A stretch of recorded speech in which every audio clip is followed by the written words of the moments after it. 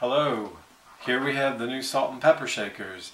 This one normally would be used for salt, this one normally would be used for pepper. So I'm going to show you how to get salt in and out of these new shakers. So if I turn it upside down, you can see the small hole in the bottom there. That hole is used to both put salt in as well as get it out later. So first I'll show you how to put the salt in. We take any fine crystal salt, this is sea salt here, and you pour it into the hole as such, and you can see that it fills up into the hole. So then you must move the salt shaker around so that it goes, into the salt shaker and goes around the edges. So you have to shake it around and get the salt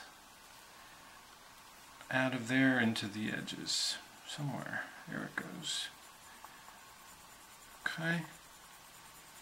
Well, it's already had a lot of salt in it. Oh, there it goes. Okay. So now you can see the hole is clear. All the salt is inside.